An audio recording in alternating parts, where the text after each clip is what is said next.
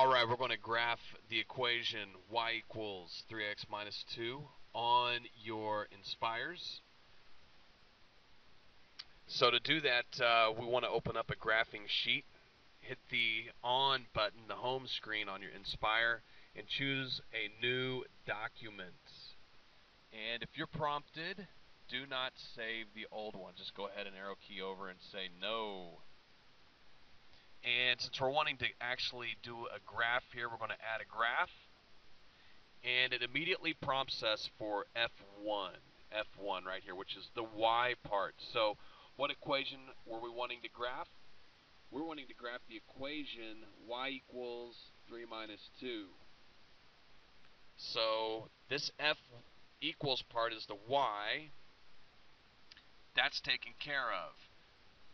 All we need to do is enter in our equation. So 3x minus 2.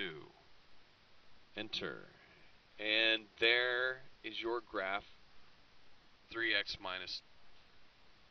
And so with that, you're ready to rock and roll. You can do more graphs. If you would like to change this graph or add a different graph, then all you'll need to do is hit the Control G key.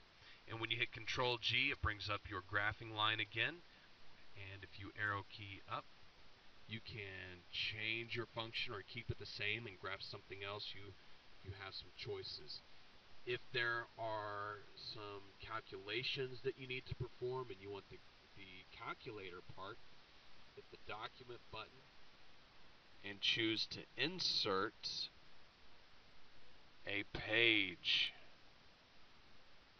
And then you can add the calculator.